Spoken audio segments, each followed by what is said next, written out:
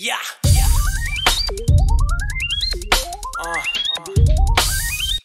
Hey yo, man, it's your time. And fuck poverty. Get this money, man. What's up, everybody? Welcome to the Phil and Leroy the Judgmental Podcast. What's up, everybody? This your boy Phil in the house. And I'm Leroy. So what's going on, Phil? Nothing much, chilling. I was just telling you I got back from getting a massage. She tore me up a little bit. Right. Not that not the extra massage, a real massage, right? Oh yeah. Nah, my wife, she scheduled this joint. I ain't even know, and she booked it and everything. So I'm like, oh shit, I ain't even know I had to go. So we had to flip-flop because my appointment was for at 1, and this massage lady, she like to give you an extra 10-15 minutes overtime without charging you. So I was like, I ain't gonna be able to do it because I got the podcast to do. So we switched, and I went at 12, and then she went at 1. And the girl cheap as shit because she only charged $1 a minute. So I usually just go for an hour. You gave her a good recommendation, so I'm gonna have to check her out. Yeah, she money. She was walking on my back, so I was like, I'm just curious, how much do you weigh? And she started laughing. It was like $110, and I was like, all right, cool. Well, ladies and gentlemen, we got a guest here. We got a podcaster, a former military vet. He's a pro wrestling fan who won't put me on a group chat. I asked him about a group chat. He won't put me on. I'm gonna put you on today. Right. And he's is it your fraternity? Is it Iota Phi Theta? Iota Phi Theta fraternity. Okay, or Iota Phi Theta fraternity member. Host of the Unwrapped podcast, Mr. Hezekiah Grice. How you doing today? Hey, I'm doing great, man. I am a fan, as y'all know. I love listening to y'all episodes. Thanks for having me here. Man, it's a pleasure, really. It's a pleasure to be on the show that I listen to and that I enjoy and I recommend to people. So thank y'all so much. And also, we have the third member of the Judgmental Podcast, Lamar, because you always keep calling me Lamar for some reason. The Lamar, the Phil and Lamar Judgmental Podcast. So shout out to Lamar. It's Leroy. I know it's Leroy. Hey, y'all got to think. I'm totally unscripted. I'm sitting there with nothing. Like when y'all hear me, that's one shot, one kill. That is no paper, no pen. So if life changes 10 minutes before I walk in that room, that's exactly what y'all getting. Oh, we the same way. We just wing it. Yeah. So I start from Wednesday night. I start whatever I record Tuesday night. I start my next podcast going that next minute, all in my brain.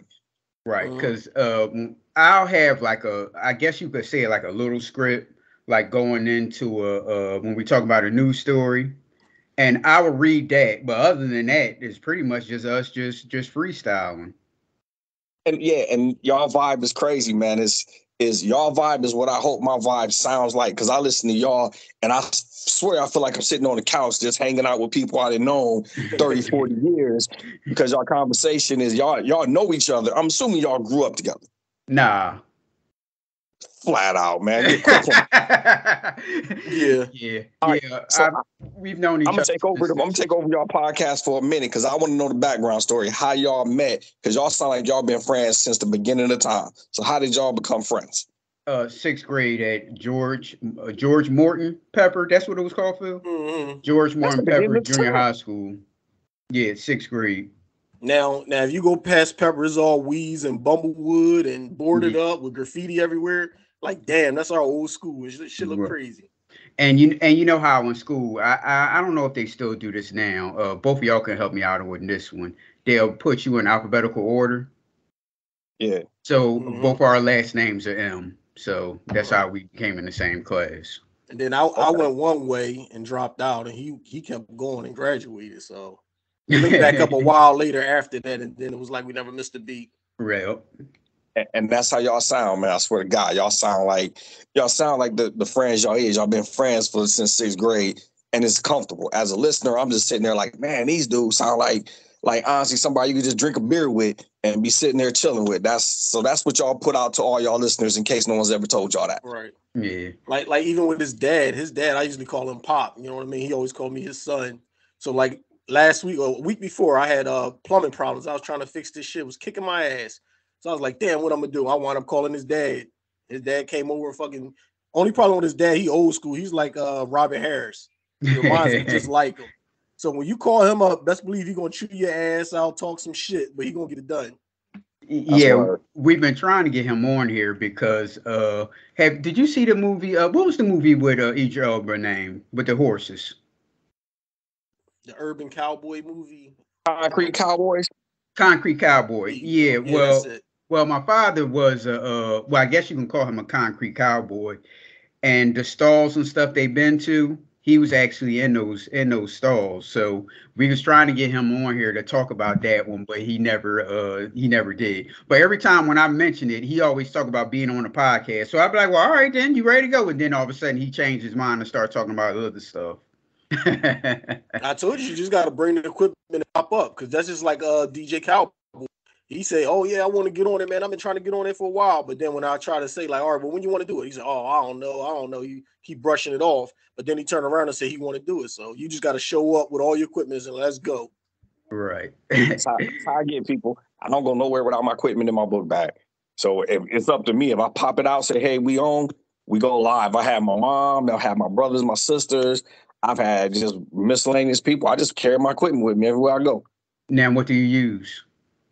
I'm simple. My equipment is I got a Blue Note microphone and just my computer. I go straight through there unless, and honestly, I think y'all have heard me, I call her the super producer, the warlord of the mix board. If I got my daughter, then she break out the little mixer and everything else and make sure like she takes the producing and directing of it way more serious than I ever do. She will keep me on time, on subject. She adjusting the levels. I'm like, wow, it ain't even that deep to me, but she own it, and I love her for it. She loves directing and producing podcasts for me when I say, "Hey, I need your help," and she tackles it. Well, I do have a Zoom X8. It looks like a it looks like a kind of looks like an old school tape recorder, but it has like the inputs that's coming out for the microphones. Yeah. And you put that in your back pocket. Matter of fact, I interviewed this was like when we just had started Chase. Chase is a guy that during the pandemic he was a gym shop owner. So during the pandemic, when the gym shop closed, he started doing stuff in the garage, working out people in the garage. Because I used to wake up and I used to hear people making all this noise, and I couldn't figure out where all this noise was coming from because it was still dark outside. And I looked outside one day and he was like working people out. So I said, you know what, I'm going to ask him to be on a podcast with us. And he did it. So I took my Zoom X8 and I'm like asking him questions and like pointing to him like that, kind of like a microphone. But because you can use it that way and it has the inputs coming out where you can stick microphones in. But the only thing is what's carrying has a lot of, I had the microphones. I didn't use real microphones, so I have to carry those around. But then I got these microphones that you could put on your shirt. Yeah. So I'm like hoping that those will be better than the other microphones that we've been using. Now, I would tell you one thing. I've got just an ass load of microphones. Thank God I got really good friends. I think I mentioned I wanted to upgrade microphones once, and I swear to God, I got at least 3 brand new microphones sent to me. Various friends were like, "Hey, here you go. We want you to be successful." And I'm like, wow, I don't even should I even be using this kind of equipment? I'm just sitting here with my little Dell laptop. You done sent me a microphone that costs almost as much as a laptop. Platinum album. So, right. Yeah, well, you sound good on there. You really don't need them. It's up to you. You really don't need the microphones. Your voice is clear and everything on a podcast. Yeah, you say that to me, but then we get all the comments talking about my voice low. So what the hell? Yeah, it sounds all right. Your voice sounds good to me. Yeah, I hear it. It sounds great. I don't ever. Yeah. It sounds like it's supposed to sound. Okay. So, you was born in Akron, Ohio, right? I was born and raised. All right. So, you got a little salt in your beard. So, I made it's 2 people from Cleveland, Ohio. I made references to MC Brains. Now you know who MC Brains is, right? Oh, MC Brains, Uchi Coochie, ah la la. Because we had interviewed the vegan chef. She's in there like early 30s, 34, 33, 34. I had made an MC Brains reference, and she was like, "Well, who's that?" I said, "Well, you don't know who MC Brains is?"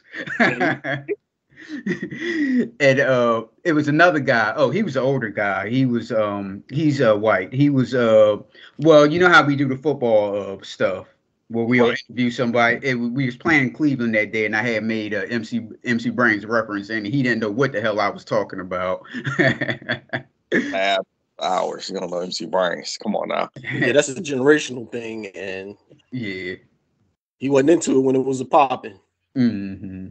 Yeah, So I remember MC Brains. I think everybody from that time frame, we remember because we didn't have no MCs coming out of Ohio at the time.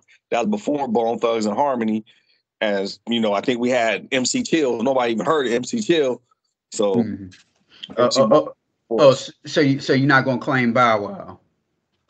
That was before Bow Wow. I mean, you gotta think MC Brains was before High Tech because he from the Cincinnati area. Right. I forgot about High Tech. You know, the MC Brains was it. Mm-hmm. So how was it in Akron? I mean, it is good. For me, I tell people all the time, I've been around the world damn near, and Akron is in my top 5 favorite places to go. I mean, growing up there, when I grew up, it was right after the transition of the rubber factories closing. Mm-hmm. So a lot of jobs were leaving. Unfortunately, mid-'80s, crack hit the scene real hard. Wannabe gangsters hit the scene real hard because we got hit with colors and stuff like that. But all in all, the city was just a great spot to be in, man. We was getting our influences from the East Coast and the West Coast. So, you know, I grew up from the rap era to the break dancing to just everything. You know, 70s, 80s, 90s. I grew up in that era. You know, it was just a great place to be. We got all the flavor from everywhere. So one day everything was cool. Then the next day they started banging on colors. Oh, damn near. I mean, colors came out. And then, you know, everybody is either cuz or blood, you know, and it just went kind of like really like not everybody, but those who wanted to pick that up. That's kind of how they, you know, they roll with it. And, you know, it's sad. And I don't even want to, I'm going to say it, though. Somebody I know who my age never really let it go, just got convicted of murder. He been claiming blood since what, maybe 7th grade. Mm-hmm. You know what I mean? Like, dude, we from Akron. You know, we ain't see real gangsters like that. We ain't see real Crips and Bloods. You know, they ain't come through like that. And they did. They came through very briefly, did whatever they had to do and kept it moving because Akron just wasn't that spot. You know, people from Detroit came through, did what they had to do and kept it moving. Akron just wasn't that spot for that kind of, you know, just prolific violence, prolific gangs like that. Akron's a small city. Mm-hmm. Well, the next question. Thank you both for your service. When did you join the military? I joined the military in 1994. Okay, and Marines, right? Yep. That's Philip's arch enemy because he's an Army vet. You're bad. I joined in 98. You couldn't go 2 more doors down. You got scared. You seen that red and blue carpet sitting outside the door. Was like, that was for you. The Marines never really interested me. Even as a little kid, I always it's probably because of like G.I. Joe, but I always was like, man, I want to join the Army. Even as a kid, I used to draw little Army figures. So in my mind, shit, if I think about it, I probably would have did. I still wouldn't have did the Marines, but I probably would have did the Air Force. Mm-hmm. And see, for me, I wasn't interested in the military at all. I was very pro-Black, very militant. You know, hung out. I did some time hanging out with FOI. I did some time hanging out with 5%ers.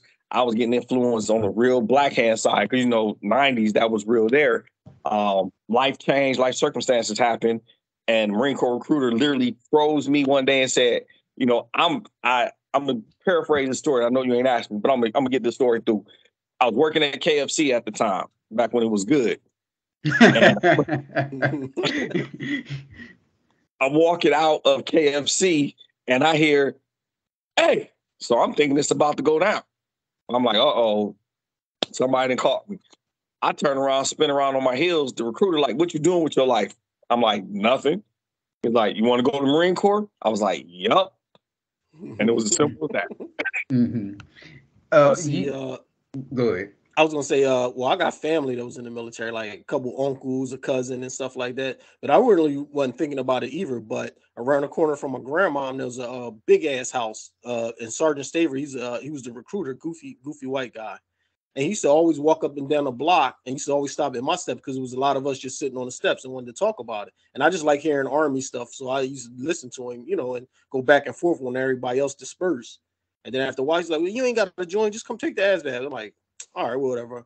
Then once I took it, it's like, "All right, well, what am I what you want?" Then it was like, they got me. Yeah, gotcha. Where were you first stationed? My first duty station.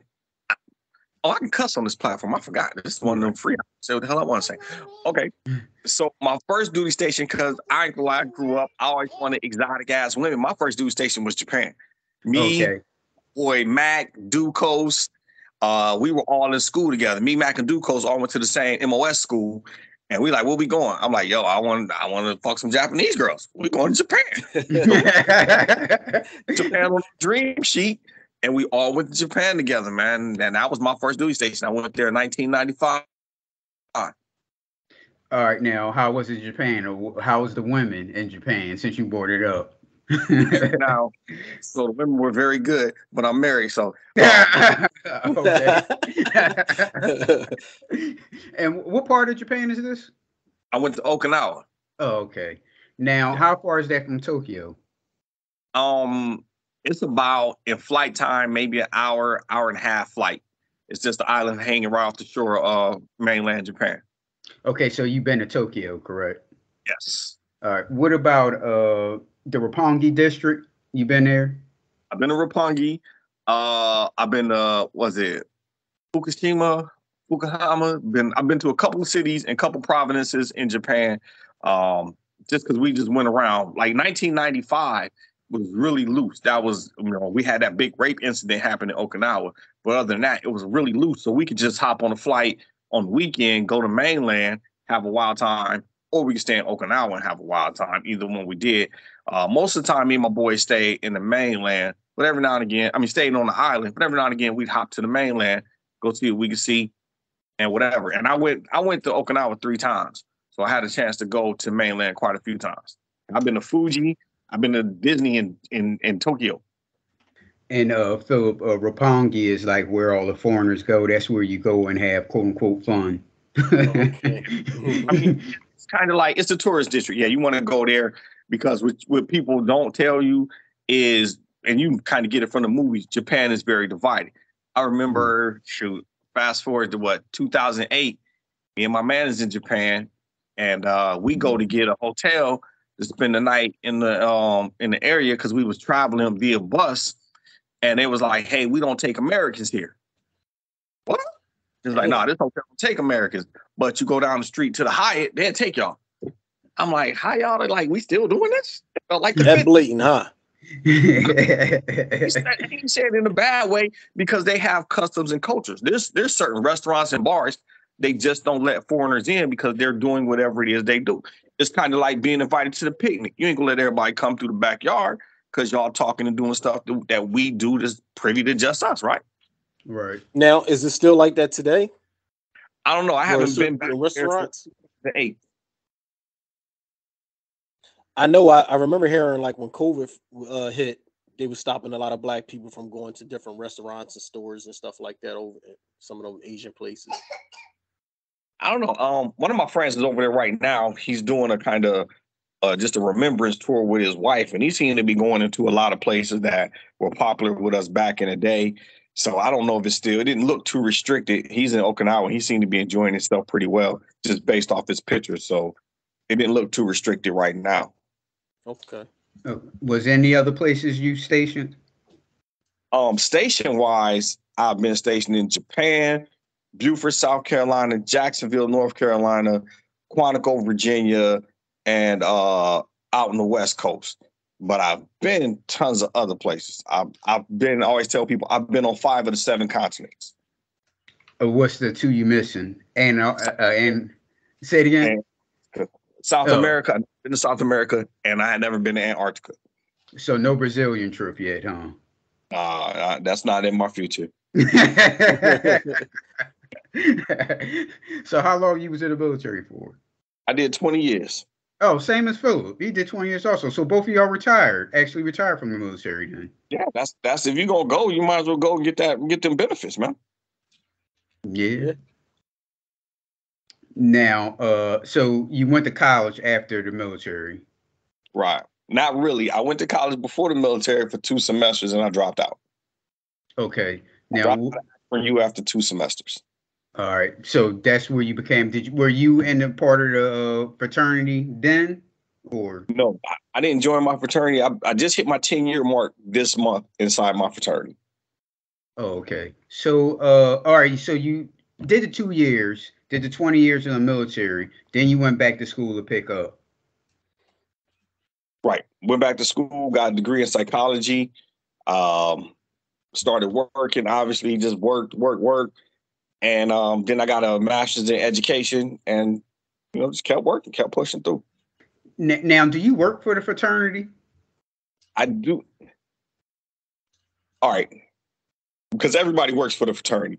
Right. But do I have an official position in the fraternity? I'm not a working paid staff member. We don't have those. I'm not in any elected office at this time. No. Okay, because on your videos, on your pictures, I'm sorry, it looks like you were like working. That's like part of your job. We were probably, if you're referring to like the past week or so, yes. We were at a regional convention in Orlando for which I was the committee chairperson. So I'm working. So I was actually working, making sure that the regional meeting just went well. Everything stopped on time. Things were happening. So yeah, I was working, but I don't work fraternity like that. Okay, now we mentioned gangs and groups and all that stuff. You want to show Philip your hand gestures? I do not. Our hand gestures are secret. Now, if Philip is an active brother in Iota Phi Theta fraternity, I will definitely share that with him. But for all intents and purposes, it's kind of like being a Mason. Right. So I see that you and your family are avid runners. Do you still run? I just read this morning. Me, my son, one of the kids from his basketball team, and another one of my brothers. I'm a proud member of Black Men Run. You probably got it in y'all in Philly. You probably got a Philly chapter. Yeah.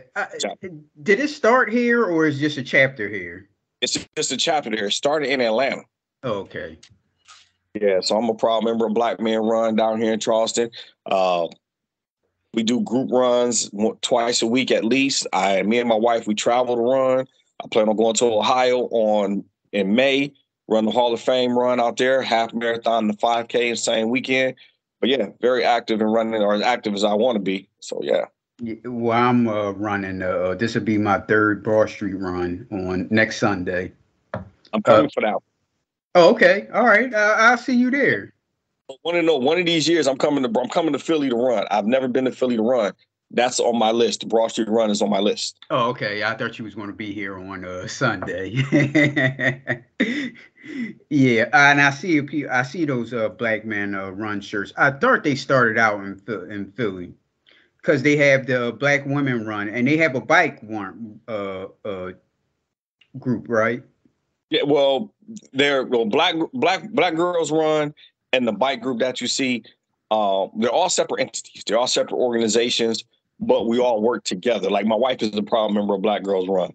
So they all, we kind of work, hand in hand and talk to each other and make sure we all doing the thing. But if you're ever looking for a group of positive Black men, and not necessarily Black men, most of them are Black, but if you look for a positive group to sit there and have brothers to talk to and stay healthy with, Black Men Run is definitely it. It's not a run club. You ain't got to be the fastest person out there. You just got to be willing to go out there.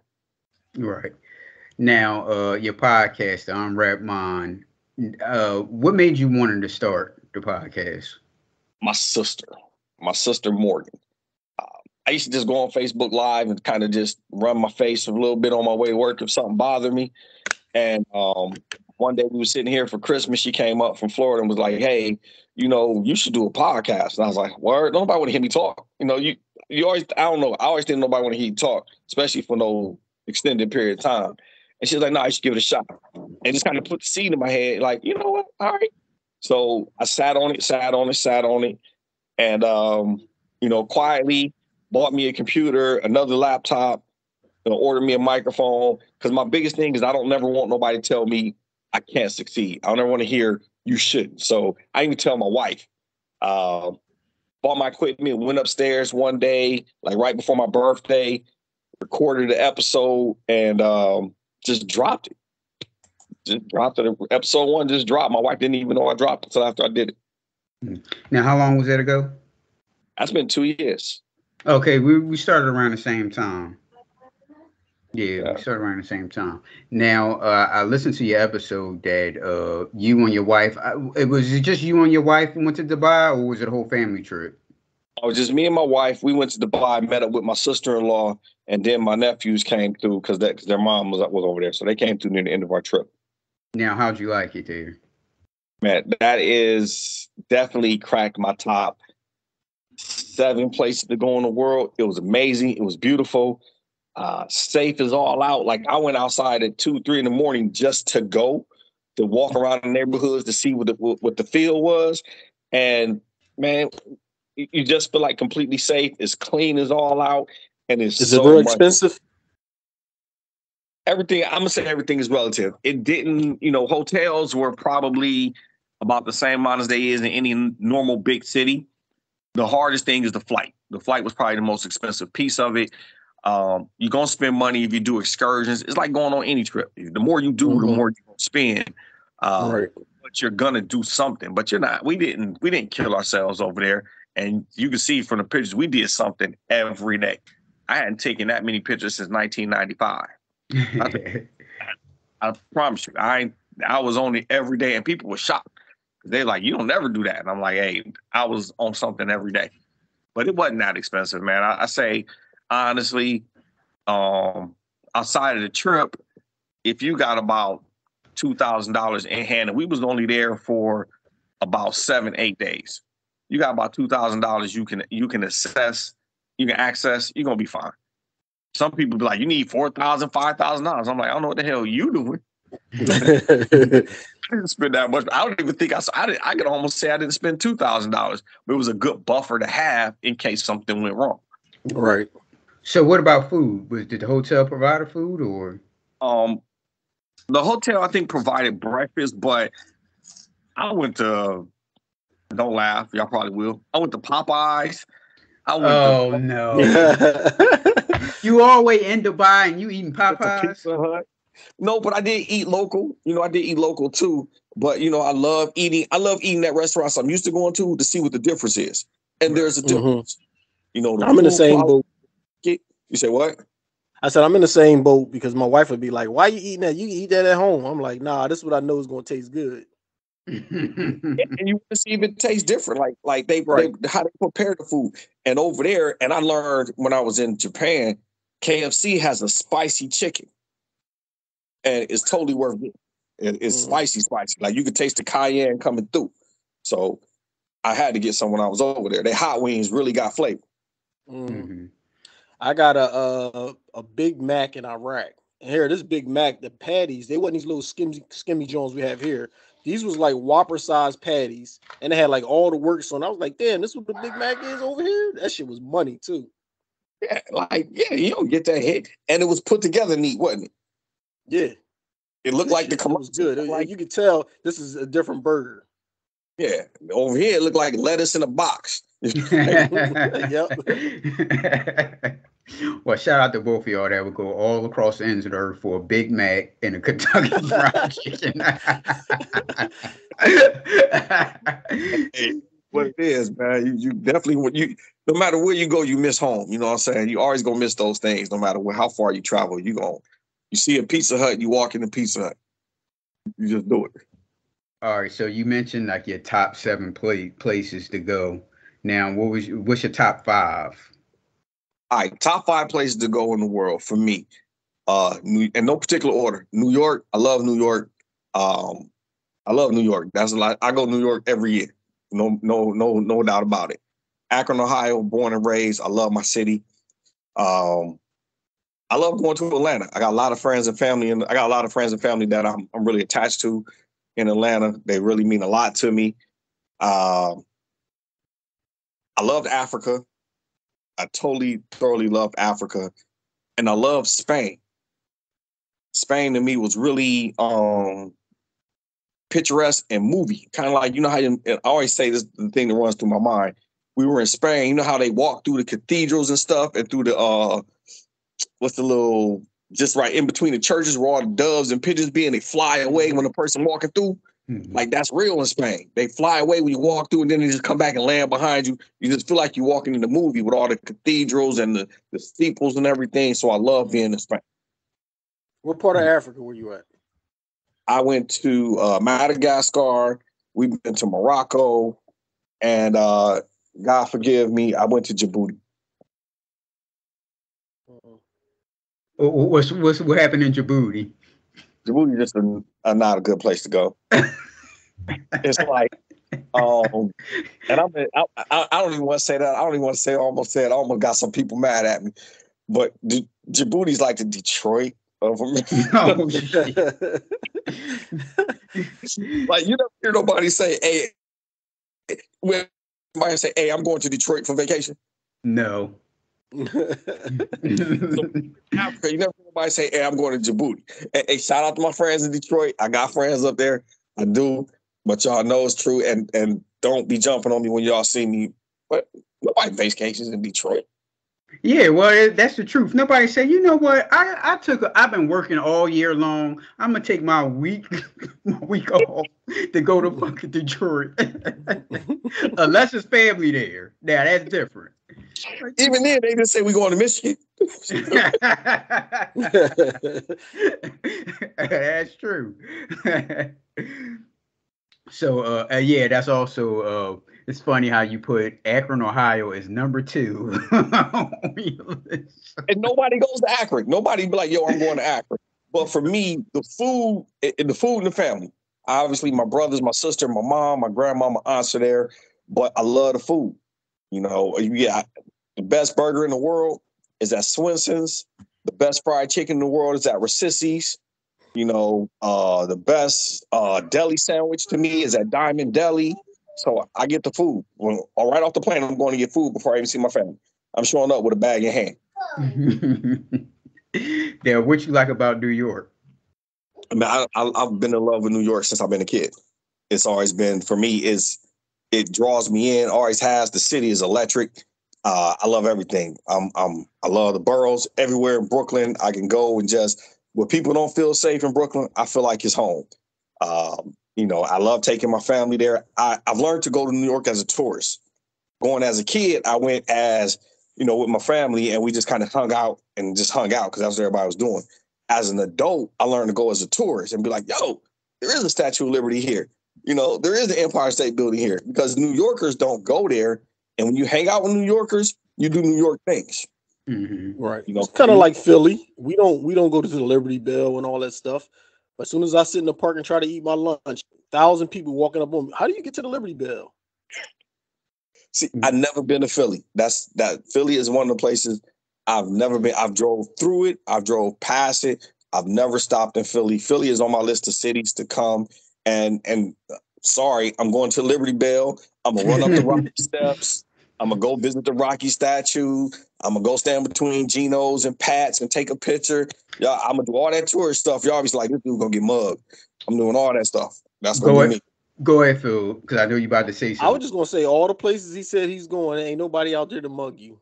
You're gonna see probably more white people out there than black people, and this is gonna be safe. Now, see, I thought you was gonna mention the Pat's and Geno's thing. Well, he said he's gonna take a picture because that is like a historical. People know that. Right. Now, he didn't say he was going to get a Pat's and Geno's. Or I'll dig in.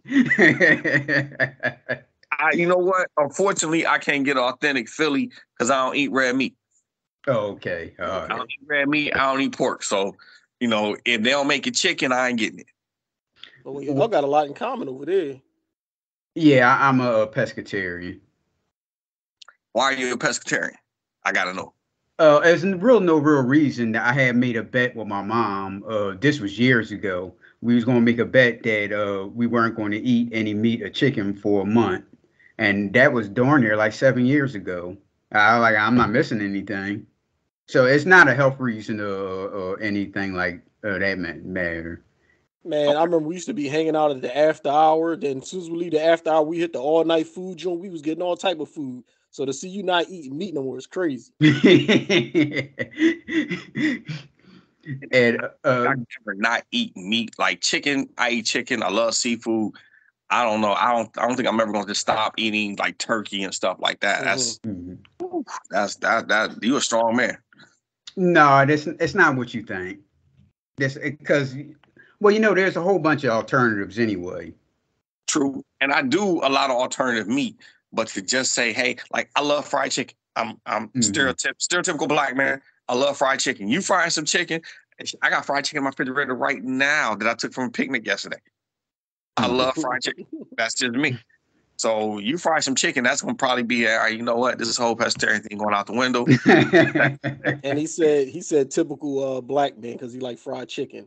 And I live in a white neighborhood, and there's never no chicken wings in the supermarket. There probably never no good chicken wings on the table either. They probably making like smothered and baked wings. And yeah, they don't know what they're doing. They're not barbecuing, they're grilling. They're cooking out. That's what they're doing. They're cooking out. They're not even barbecuing. We're cooking out.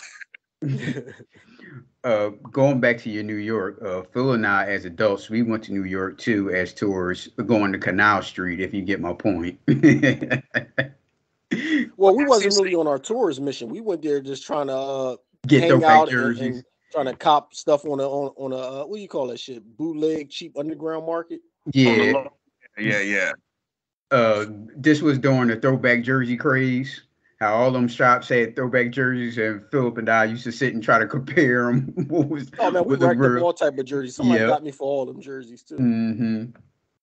Yeah. What was that? The modified PlayStation we was buying? Yeah, modified PlayStation, which means you can play copies. You can just burn the games and stuff. Disc copies, yeah. We had it was a bootleg guy that I befriended. How did I get in touch with him? It must have been somewhere online. I used to get games and movies from him. Well, we started off with movies. Then he told me how to get games and stuff, because the Sega Dreamcast, you didn't need to mod it. All you needed was a CD and put it in there, and you can play copies.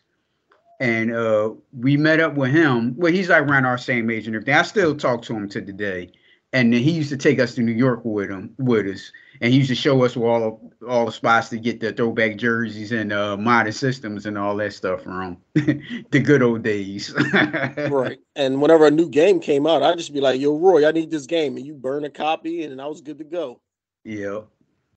So y'all don't go to New York on a regular basis? No, I haven't been there in a while. Man, the last time I went with my cousin, and that had to be at least like maybe 10 years ago.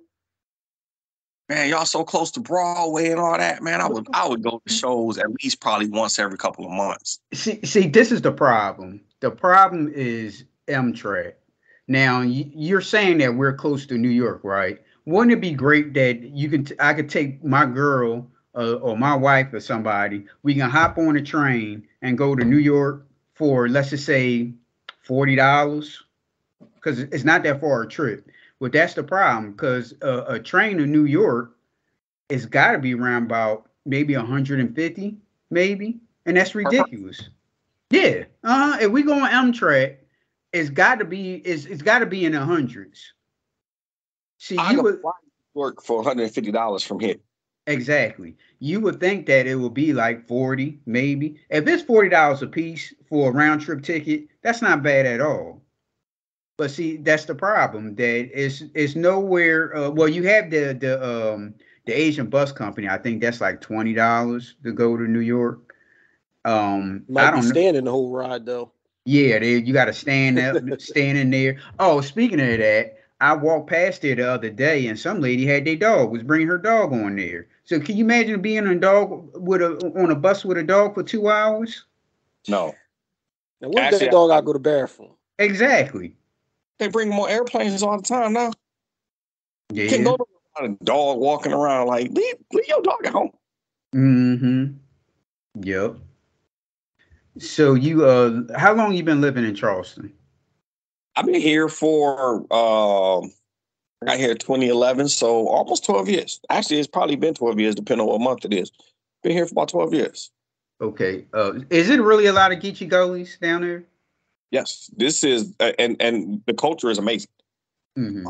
The culture is amazing. The people, when you meet true Geechee and Gullah people, man, they're all about hugs, making you feel like family, bringing you into them, and they'll teach you.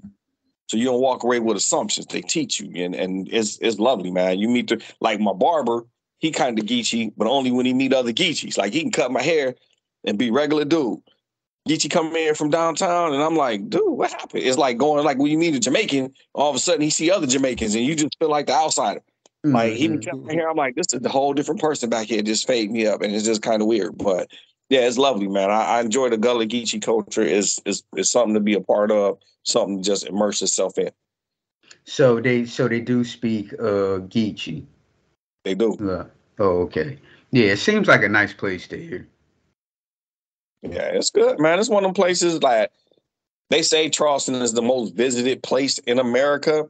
I don't know who they is, but it's definitely a spot worth coming and check out and say, hey, you know what? I've been.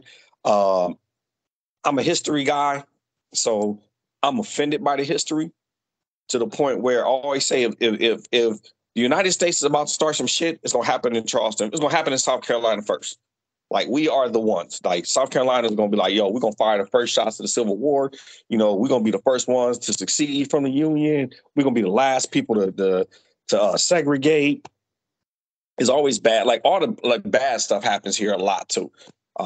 But it's you know, it is what it is. But I would definitely visit. The history offends me because I'm black. And if you can walk around and still walk past buildings that are known slavery markets and known buildings where they used to hold slaves in mass, and you can feel happy about that, or at least not have a feeling at all, I can't mess with you. Because as a black man whose history has probably walked through these cobblestone streets at some point, probably with a shackle around my neck, arms, and legs, I can't feel that. And so the history offends the hell out of it. It does.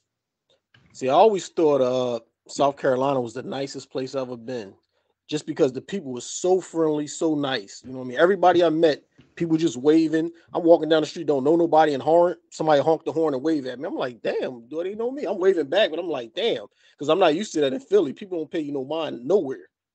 Mm-hmm. And they are. I mean, the people are friendly, but when you know the history, like I say, if you know the history, you'll walk past buildings that they're still using today, and you're like, man, come on with that for real. Like it offends you because you're knowledgeable. Now it takes from the people. The people are friendly. You know, you're gonna have your bad people no matter where you go. But for the most part, white, black, you can walk through, and people will. Hey, how you doing? They'll hold doors for you. You know, the Southern hospitality is a true thing. But you know, it's like everything. History is what it is. You can't erase it. And if you're knowledgeable of it, you're gonna be offended. Like I can't go to Boone Hall Plantation and have a good time knowing they got and for real. Like, and it happened when I first got here. You know, Boone Hall Plantation, nice spot. They do Halloween mazes, they do strawberry festivals, they do jazz under the stars, but they got old slave quarters you can walk in and kind of tour and go through. I remember being there and seeing, you know, white kids swinging around on the fixtures, and I'm just like, fuck out of here.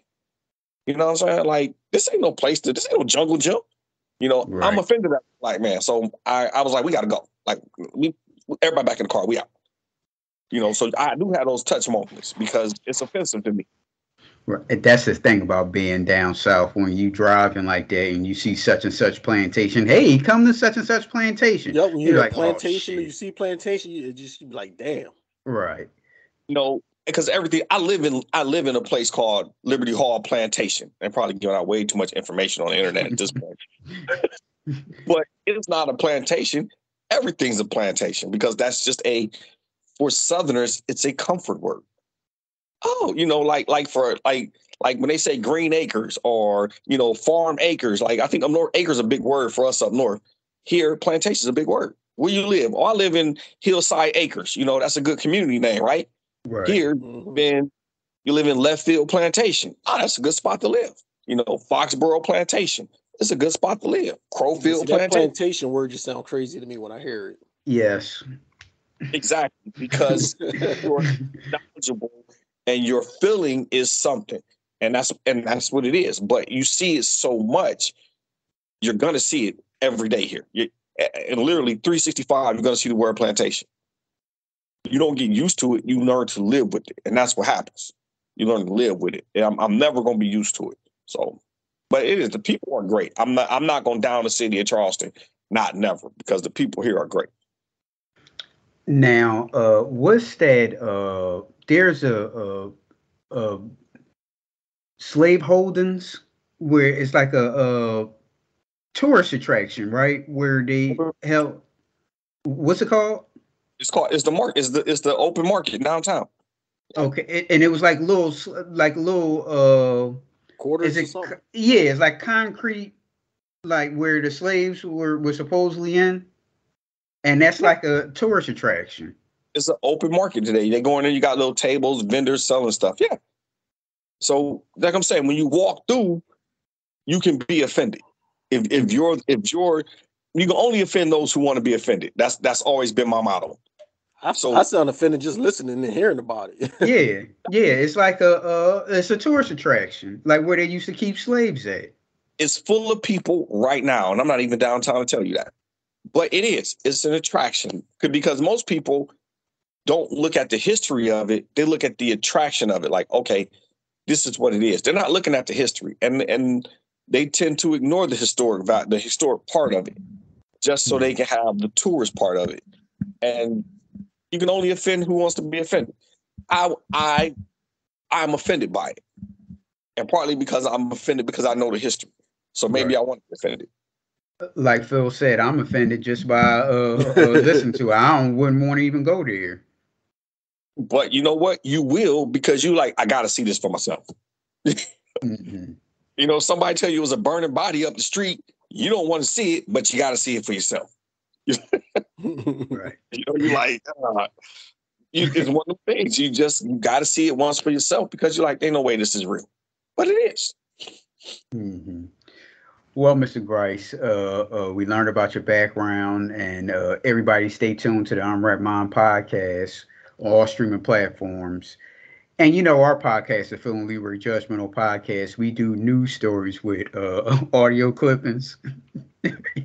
You're going to be the first guest we're going to do an article on where you can give your input. You're the first guest. And for the first guest, we got a street entrepreneur for you. Street entrepreneur, get your money, get it how you live. It don't matter how you do it. So we go to Boston, Massachusetts, where it's a Cadillac converter theft ring in Massachusetts and New Hampshire broken up. Here's the report. They going old school too, stealing, got a door Cadillac converters. Hey, that's a trend right now in my neighborhood. They stealing Cadillac converters there? Yep. Yeah, and you go on the neighborhood app, there's a whole bunch of people complaining about it. We have breaking news. The FBI and Massachusetts State Police have a big bust involving catalytic converter thefts. Good afternoon, everybody. I'm Paula Eben. We've been showing you for months how this rash of crimes has created big costs for drivers.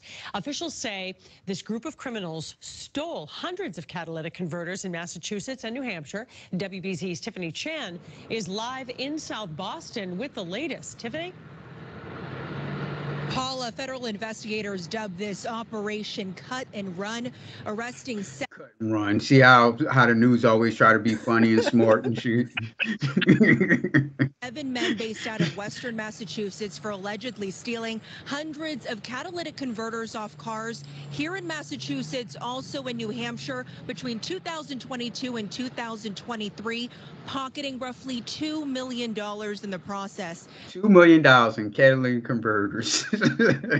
Who would have thought? Now, U.S. Attorney Rachel Rollins telling us that it says She says it took these men less than a minute to cut the catalytic I bet converters it off did. cars, and that theft ring at times targeted 10 cars per night. She compared their tactics to a NASCAR pit crew where they would all stockpile these precious metals and sell them across state lines to scrap metal dealers, making this now a federal crime. Now, cars without their catalytic converters are basically useless, causing innocent drivers headaches and thousands of dollars worth of repairs. Now, Rollins, along with the FBI and state police, say it took them several months to really narrow in on this investigation, but that this ring, the 7-man ring, their meticulous and organized nature in targeting cars, specific neighborhoods, and the getaway vehicles that they use, their organization, their sophistication is actually what helped them narrow in on these 7 men.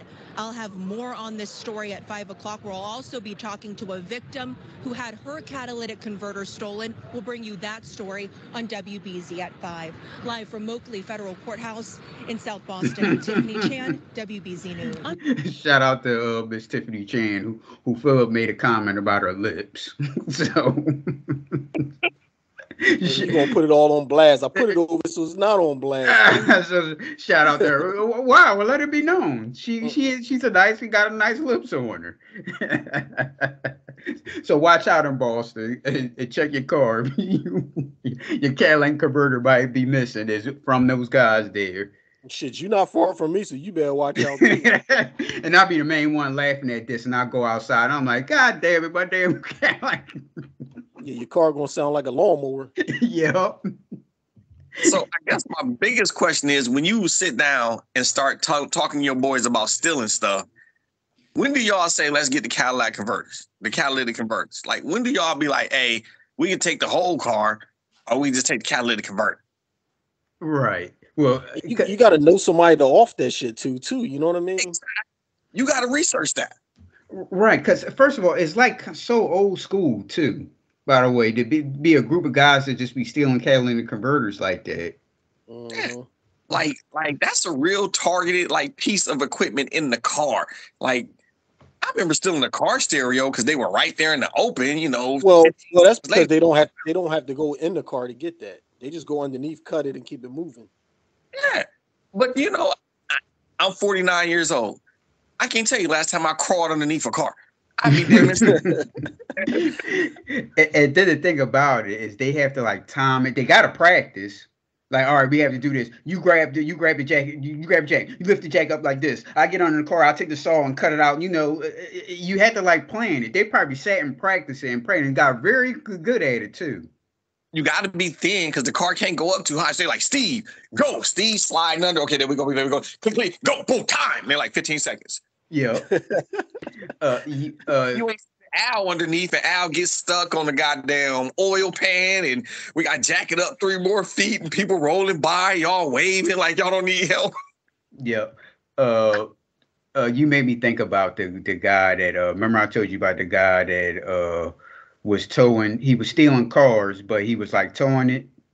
So if you would go outside and you see someone towing a car, you wouldn't think nothing of it. But he was actually stealing a car. And somebody caught him. Somebody caught him and killed him from doing that. Yeah, this was last year, right? Yeah, last year. So y'all must be South Philly? No, this was in West Philly. Cause that's crazy. Yeah. Yeah. Because he was like, well, who's stealing my car or whatever? And he pulled out a gun and shot the guy. That was his thing. Well, my father know the guy. Well, he knows him from the neighborhood, and that was his thing. His thing was stealing cars that way. He would tow it, and if you can tow somebody, you can steal somebody's car like that in broad daylight because you would just think that they getting their car towed. Yeah. And he said he'd been doing it for a while. That was his thing. I don't know where he take the car at and all that stuff. He got a hookup somewhere. He probably take it somewhere. No, or you can just give it to one of those Africans that got those garages, and they'll ship those cars overseas. They'll pay you and ship the car overseas. I don't know that, but how do you know that? Oh yeah, what they're going to do is they're going to rip the dashboard out so that the VIN number it's not on it anymore. Because once you move that VIN number, you good. Right. Hey, now they got VIN numbers like hologrammed into the windows and stuff now. Well, those ain't the cars that's being stolen like that. These No. is like, lower level cars. Like Hyundais and stuff. Got like my son, he got a brand new Hyundai. The VIN number is hologrammed into the window. No, that's one of their theft deterrents. So if he out there swiping Hyundais, and I'm probably just getting Hyundai's biggest security secret. Yeah, well, that's decent though that the VIN number is on the window like that. Well, they'll just pull the windshield off with the dashboard. Oh well, see now you talking about now if that's a up-to-date car, you talking about all the computers and stuff that's attached to that windshield. It ain't even worth it now because you got to get all that stuff fixed.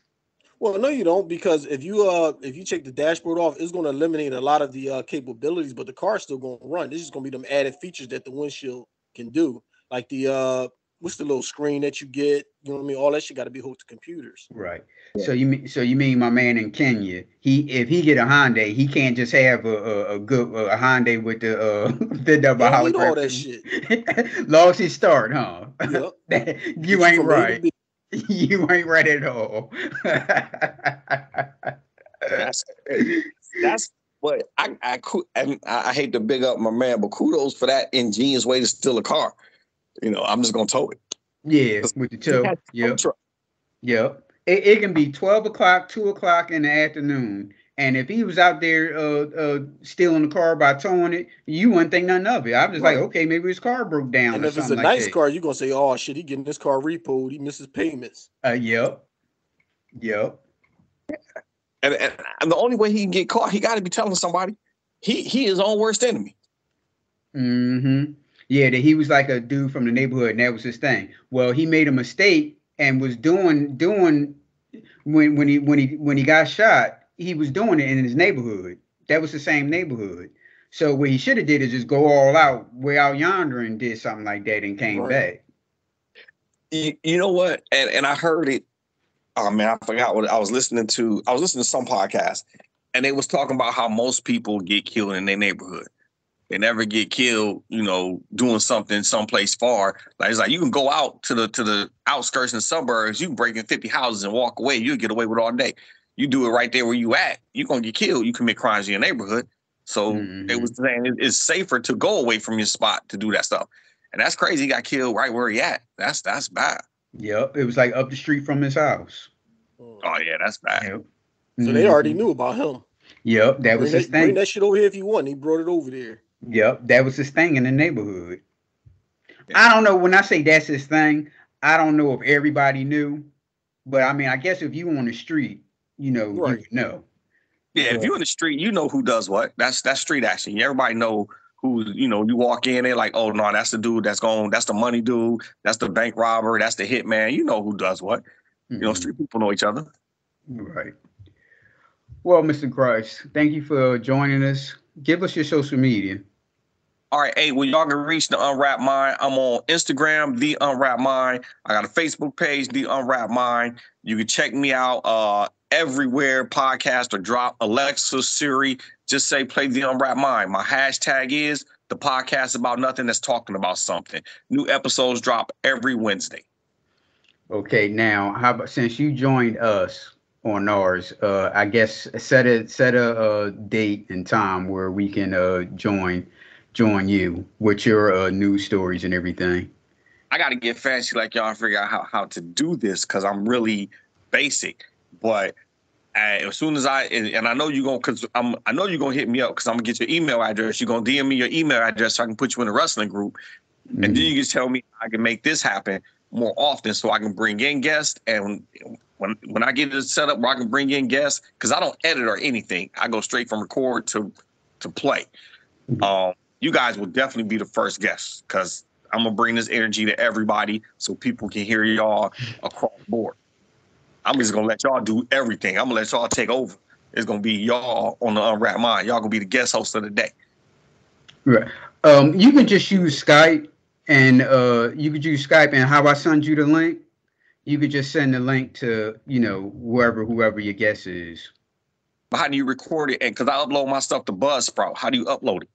Okay, well, it may be a different way to do it, but this is how I do it. Okay, it's recording. When it stops, it's just an MP4 file. Mm-hmm. I convert that to MP3, and then I use Audacity. Audacity, that puts the music in and all that stuff, the intro and the outro. Sometimes I'll have to edit a bit. But see, when we have guests like this, I don't have to edit anything because I didn't say, well, stop, hold on, or anything like that. So so now I'm just going to use Audacity to add in the music. Save it as an MP3 and then upload it to Anchor. Well, it's Spotify podcast now. All right. Well, I'm gonna give a test run, and then if my test run works well, dude, y'all gonna be on, and y'all gonna take over the Unwrapped Mind, and let everybody get to hear what I get to hear. Hopefully, they are tuning in as much as I tell them to, because y'all got it, man. Y'all made me feel comfortable. I feel like I known y'all as long as y'all known each other. Y'all really good to be on. Hey, y'all got it, man. Y'all two is really killing it. So thanks for having me on. Thank you. Appreciate And You're welcome. You can reach the Judgementals on Facebook, Twitter, and TikTok. And YouTube at PNL Judgementals. Instagram at _Judgementals, or you can email us at pnljudgementals@gmail.com. I always forget that YouTube have that at now where you could just use at and whatever your name is on there. PNL Judgementals is ours. I appreciate it. Thank you for the kind words too, Mr. Hezekiah Grice. Thank you. Don't forget to send me an email so I can add you to the wrestling group before the next pay-per-view or live premium event. No, what's the next one? It's not the AEW. That's not Full Gear. No, it's not Full. We got something on the 6th of May. What is it? Backlash. Oh, okay. Well, Philip, you can throw your headphones away because that was wrestling. I was going to say, do you go to a lot of those wrestling events? I don't. We got one coming the 14th here in Charleston. I don't go because my kids don't want to go no more. Mm-hmm. But and actually, if you go to a live event, it takes a lot away from you don't realize how much you need the commentators at the live event. I was going to say, if you sign up for vettix.com and just put your credentials in there, they always got wrestling events on there. But wrestling only comes here like once every years. Yeah, so we're a bigger city, so we get a lot of stuff. Yeah. But when you go to live events, you realize the commentators are the show. Seriously, like you'll be like, this sucks, because you need to hear Corey Graves in your ear. You need to hear him talking through the matches. It's horrible without it. He's been good lately, especially I like how he do those, I guess people's not in his ear no more, how he talks about Japan. He'll make a little side remarks. And I'm like, I say probably like this past, we give it a year. He's been really on the mark. Especially since Vince left. Right. Yeah. He's been a killer. Yeah. Mm-hmm. So, but hey, y'all, I ain't going to hog up all y'all time. I can do this all day with y'all. Like I say, I feel comfortable. I feel like I'm on the couch. But when I come to Philly, I'm going to make sure y'all the first 2 people I hit. Y'all going to be one of the first 3 people because I got to hit my man up. I ain't seen him in a while. But I'm going to hit y'all up. Y'all can take me around, show me the city. We can run the Rocky steps together. Pass. Pass. I'll watch you run up the Rocky steps. Hey, thanks for having me, though, for real. I'm going to check out the rest of the Knicks game. I know y'all 76ers swept the Brooklyn Nets. I'm about to watch the Knicks finish off the Cavs, hopefully, and, enjoy this game. All right. Thank you. I appreciate everything. Thanks. All right, man. Thank y'all. This money, man. What the fuck you gotta do, you know what I'm saying? I can tell you're mad at me. Just